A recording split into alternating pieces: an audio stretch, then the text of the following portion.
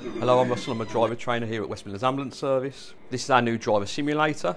We're the first ambulance service in the country to have a simulator like this. This allows us to simulate circumstances which we can't predict in real life, such as people walking out, animals walking out into the road, vehicle breakdowns, poor weather, and situations where we might have to drive down the motorway the wrong way to attend an incident, which we cannot practically demonstrate or practice in a real world setting. This will give the learners the opportunity to experience incidents that they've never experienced before and how to deal with them. Each learner has an hour's practice on the simulator.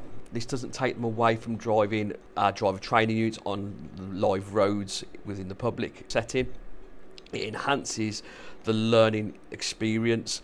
This allows our learners to have a prepared edge when they do become operational and attend incidents in a real life setting.